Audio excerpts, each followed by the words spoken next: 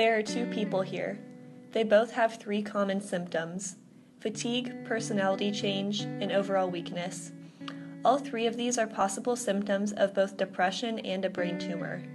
So, why is it that the one on the left who is suffering from a brain tumor is considered sick, whereas the one on the right who is suffering from depression is not? The answer is the stigma associated with mental illness. Stigma is defined as a mark of disgrace associated with a particular person or quality. You might be wondering how stigma relates to mental illness. Despite advancements in understanding the brain and its relation to the onset of mental illness, negative attitudes toward sufferers are common. This can affect the individual in two ways.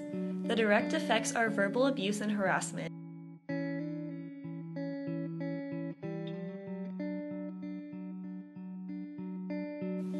There are also indirect effects, such as a loss of self-confidence and reluctance to seek treatment. The individual may start to think things like, "Why should I even try? Nobody cares about me." Other indirect effects are fewer opportunities for jobs, finding a house, or social activities, and inadequate health insurance. So, how do we get rid of this stigma? First, we need to educate the public on signs and symptoms of mental illness and how to treat it.